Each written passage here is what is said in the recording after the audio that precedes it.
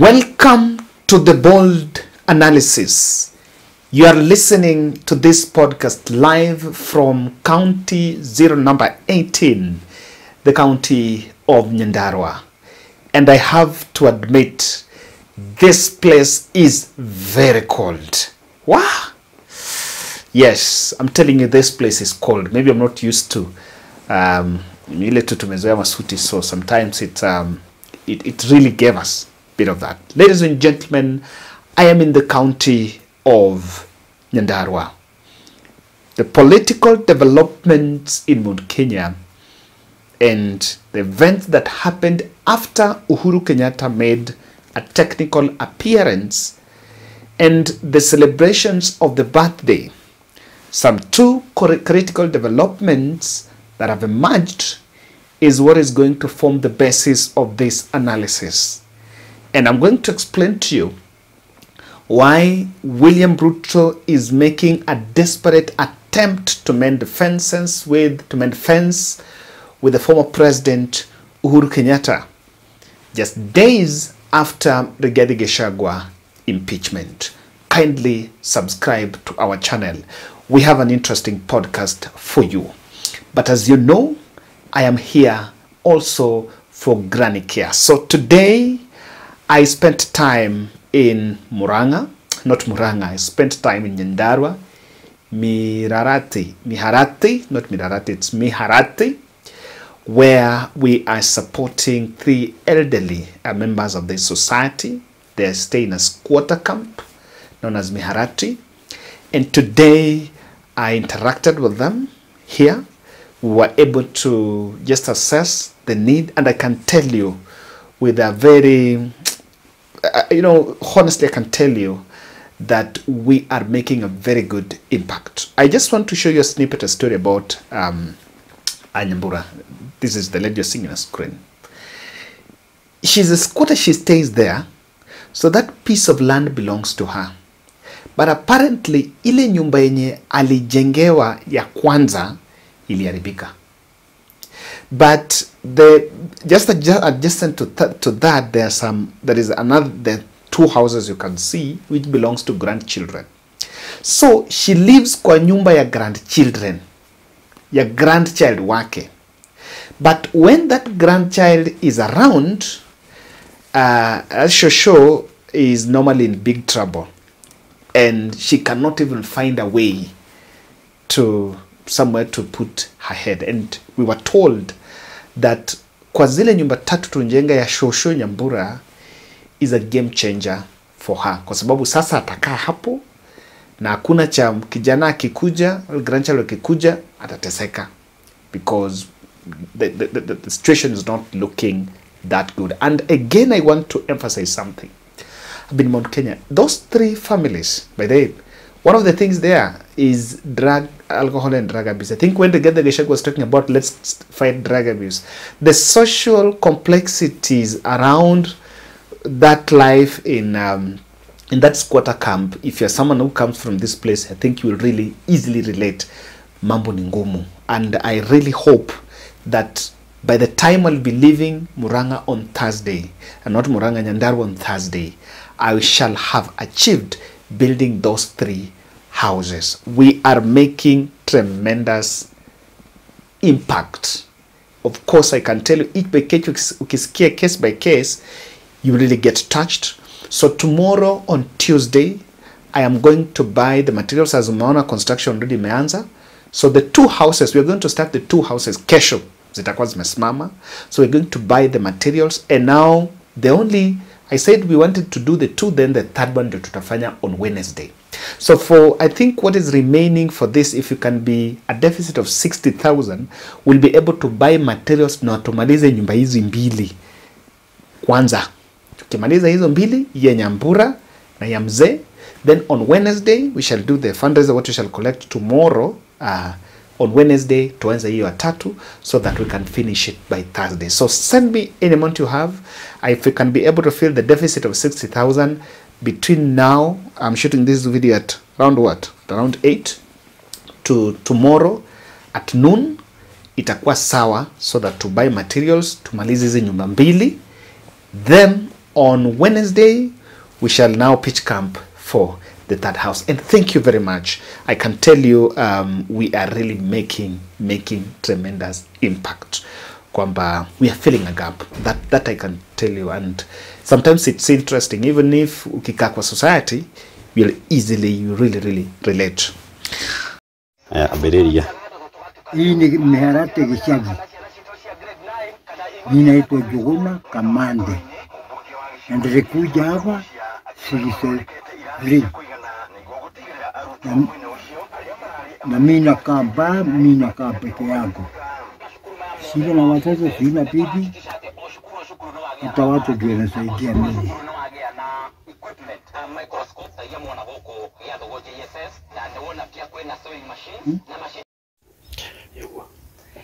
Majina ni Ale Sijoki Kinyajui. Nakaa hapa kutoka 1960. Niko hapa tunaniko na tapu ya nyumba. And I made an observation. When I was moving in those houses, I saw, those shanties. I saw the posters for politicians there. And something crossed my mind. When those people who bring these posters, do they tell the politicians the condition of those houses? Probably. Just a question for thought. Now, immediately Uhuru Kenyatta came out and the celebration of the birthday started.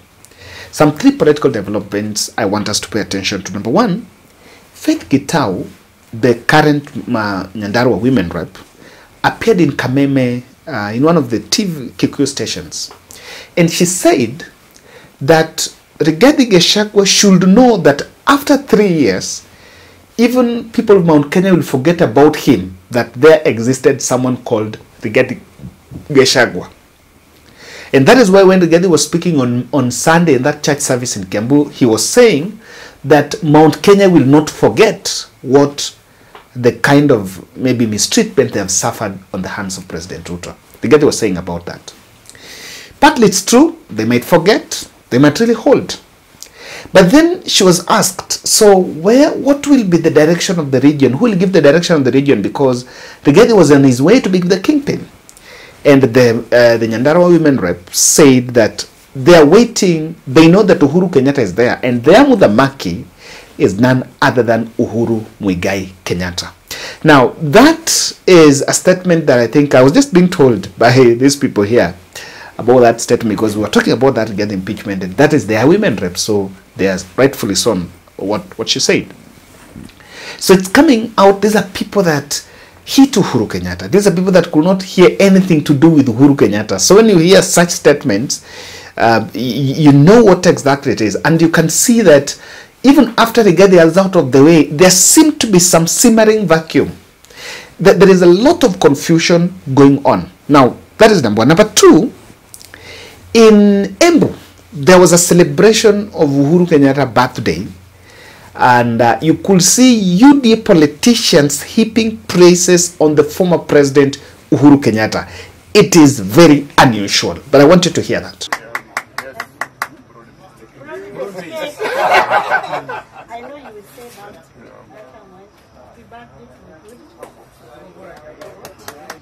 Haya, sawa.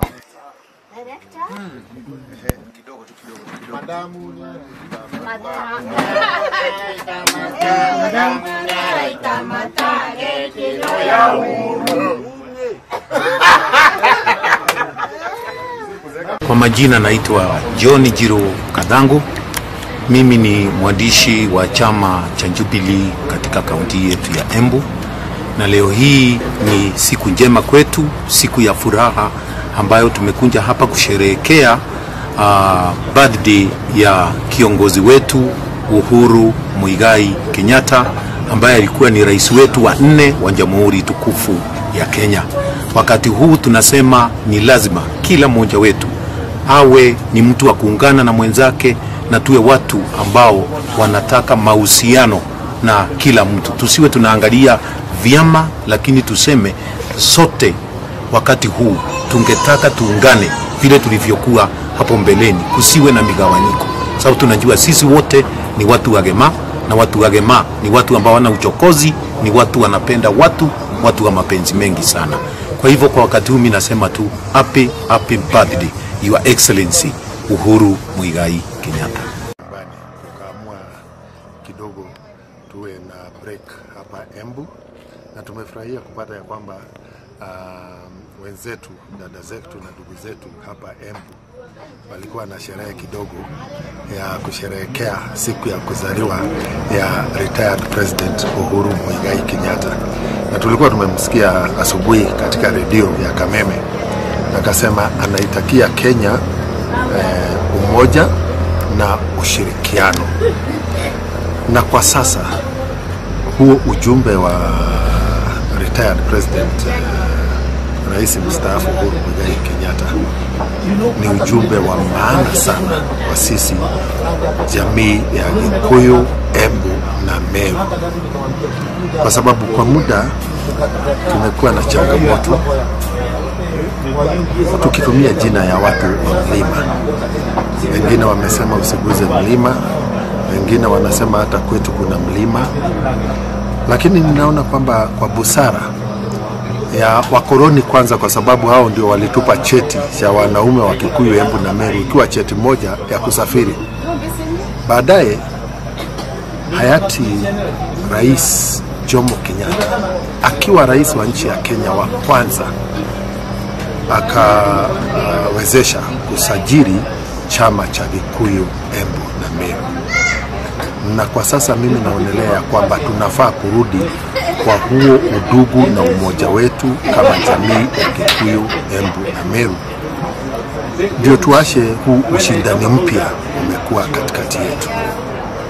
Sisi ni jamii moja, ni familia moja, na kwa hivyo hata kama tunaongozwa na mmoja wetu awe kutoka kwa familia kubwa yenye itaita ya Kikuyu, na mimi nasema Mkikuyu ndiye firstborn wa hii jamii, amekuwa uongozini kupitia Jomo Kenyatta, amekuwa uongozini kupitia marehemu Mwai Kibaki, amekuwa uongozini kupitia rais mstaafu Uhuru Muigai Kenyatta. Kwa hivyo hawa vijana wengine wa hizi nyumba dogo ya Embu na Meru pia wakitaka kupata nafasi ya uongozi, tuna budi ijapokuwa kuwaunga mkono kama ndugu zao wakubwa. Na ninaonelea kwamba ni jambo la muhimu sisi wale tuko uongozini kwa sasa kutoka kwa jamii zote tatu za Kikuyu, Embu na Meru kuanza mazungumzo ya umoja wetu kama jamii. Hii maneno ya mlima imekuwa na masuala mengi, inakuwa ni kama inaleta maneno yenye utatanishi, imekuwa na mambo ya kugawana mlima, na si jambo nzuri kwa ajili ya siku zetu za kesho za baadaye kama jamii ya Gema na pia kama nchi ya Kenya. President Uhuru ndakoretwo akiaria no muthi aria. So that is what that is part of what you can see they've now embracing, despite of taking a lot of time to hit and the bash and bashing Uhuru Kenyatta. Now there is the emergence of Maina Njenga, and there is, to some extent, there is something Maina Njenga did. Maina Njenga was in Ndumberi Stadium. Let's go, before you go to Ndumberi Stadium. Maina Njenga is in contact with the billionaire, Nyeri billionaire, sometimes known as Madhenge, if I'm not wrong, and planning a meeting at the historic Mukurwe Wanyagadanga shrines in Murang'a to install Maina Njenga as the spokesperson, regional spokesperson. And you can see some scrambling now that is going on. Now what is done is, I want us to go to, he made a speech in Ndumberi. In Ndumberi, there was an event, there was a musical event. Then that musical event was organized, but it is not a coincidence that politicians both politicians from Kalonzo Musyoka and Eugene Wamalwa attended that event and were given political platform alongside Maina Njenga. So I want us to listen to Kalonzo Musyoka and look at the attendance of that event in Ndumberi. That it was a musical event, and then it was also organized with intentionally to celebrate the birthday of former President Uhuru Kenyatta. The cut was cake there. Now, if you look at the turnout in that event and the messaging by Kalonzo Musyoka first, I want us to pay attention to that. Uzazi, hata wale ambao wana watoto kwenda chuo kikuu hawana nafasi. Pesa hawana. Na walisema ataweka pesa mfukoni. Wameziweka. Walisema wageuze katiba. Waongeze Ruto siku moja. Inawezekana kuongeza itoke miaka 5 mpaka miaka 7. Wangapi wanasema la hasha? Wangapi wanakataa? Sema tumekataa. Wakitaka wapunguze baada ya miaka 2027 waende nyumbani next year, hiyo tutakubali. Lakini atuongeze, hiyo haiwezekani kwa Kenya yenye demokrasia. Na moa ilivyo tiuma na kaikinya. Na tuugete tukoiga nyoba yene dechura yoke. Nyoba yene dechura yoke. Oigire totiga yeke thirikari-ini. Kia waipa na idwe na mwaka tokorwa twena kia magito tolena maina na idwe nyuothe kia magito getagwo TND, the New Democrats. Nyumba yene ndechuragioke. Lakini kuna watu wajeuri walisema wataguza mlima mpende msipende, wakasema wataongeza ushuru mpende msipende, mtalipa mpende msipende, wakasema NHIF itaenda mwende SHA mlipe pesa mpende msipende. Tunasema shetani afanye nini? Tuko pamoja. Sema eti wataonyesha Uhuru Muigai dust. Wao tena sasa wanasema wataonyesha Gachagua dust. Nataka niwaambie wenzangu mnaosherekea, akiwemo ndugu yangu Weta, akiwemo ndugu yangu Kindiki, wale mnasema mtaonyesha dust, wajue ya kwamba dust is constant. Asante. Tuko pamoja, zakayoenda siende. Zakayoshuka zishuke. Ni wewe atiriri. Kuri andu ange maratuturitie magoti-ini. Ni muramenya ni o igoti-ini tha ici. Uranyita mundu itu. Tukuhoya Ngai atiriri. Tukuhoya Ngai atiriri. Macira manyu mathire. Getiguo. Gikuyu, Embu na Meru ri. Ndi kindu kiu. Nitugwitikira tuthie hamwe. Twina thayu. Ndoka kirima kihutithio. Ndoka kirima kihutithio. Shaitani imwe iria iratuthumburaga barabara na iharaganite. Tuge Gatiguo. Tondu hatire mathaa maingĩ ri. Ruto ameweka sisi wana. Nataka tumwambie yote yawezekana bila Ruto. Yote yawezekana bila Ruto. Yote yawezekana bila Ruto. Yote yawezekana bila Ruto. Yote yawezekana bila Ruto.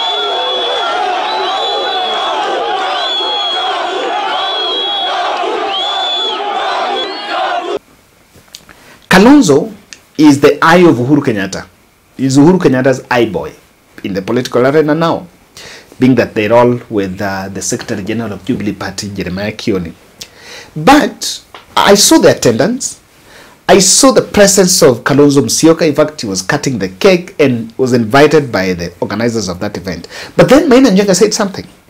Maina Njenga is telling Rigathi Gachagua that Rigathi's troubles with Ruto are personal and the community should not be carried along. So that Rigathi should not try to convince Mount Kenya that his troubles with the former President Uhuru Kenyatta can be or should be owned up, or rather should not shield with the community. Now, sorry, someone is just calling. So, this is a statement that you're saying. He was saying that the community should not be carried along with this. There is a narrative, and I want to take a minute and debunk it. And I want to ask you, our viewer, especially if you relate with the politics of this region. The narrative that Rigathi impeachment is personal and has nothing to do with Mount Kenya.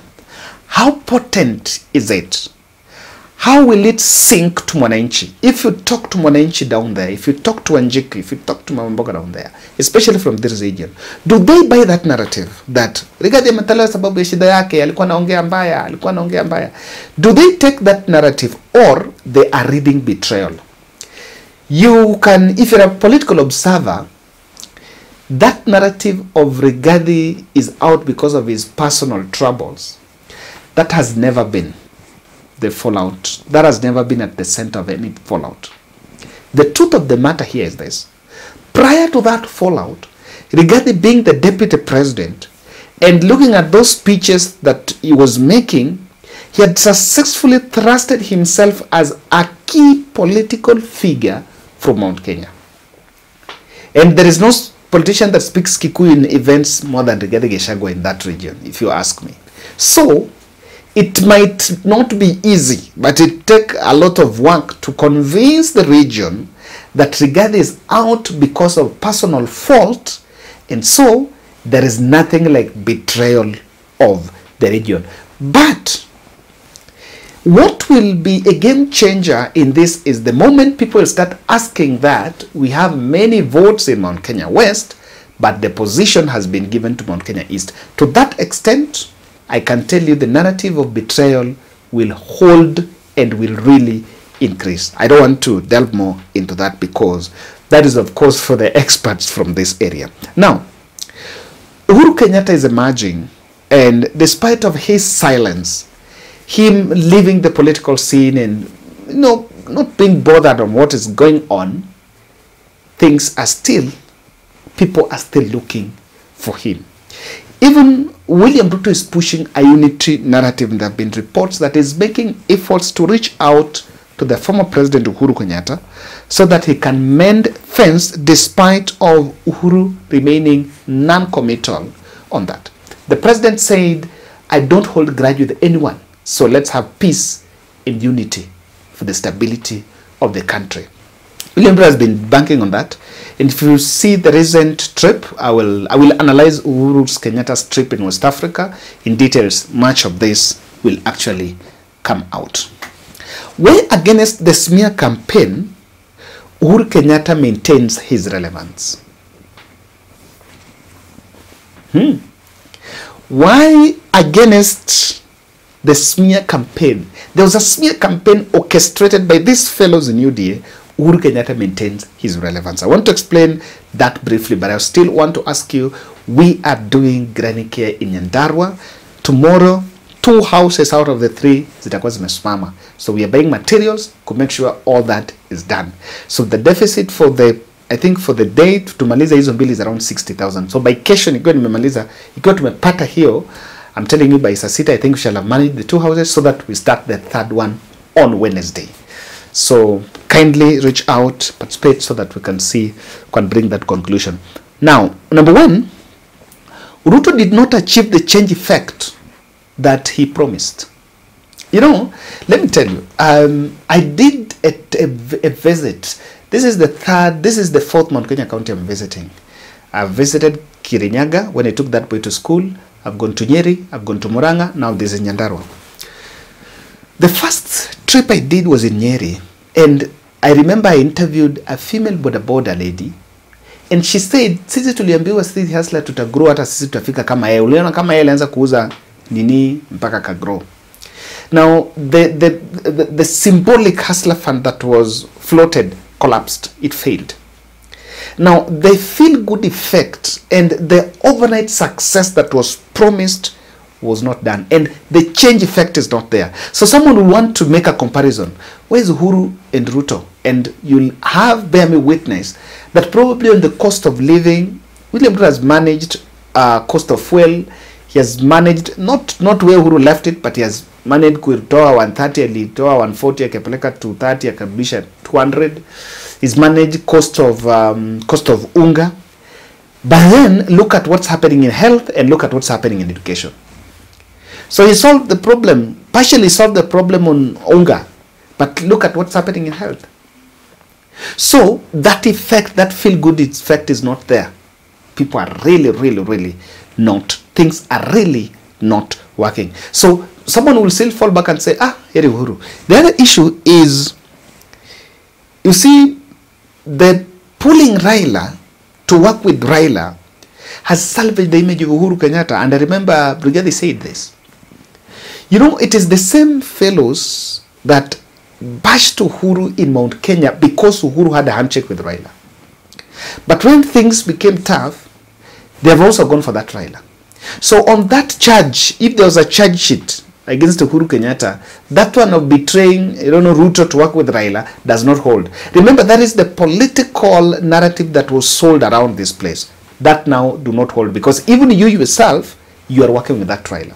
So that has really saved Uhuru Kenyatta. Now people see Uhuru Kenyatta that a man was really after the truth. So if, Ruto demonized the handshake. Now he has done the handshake with Raila.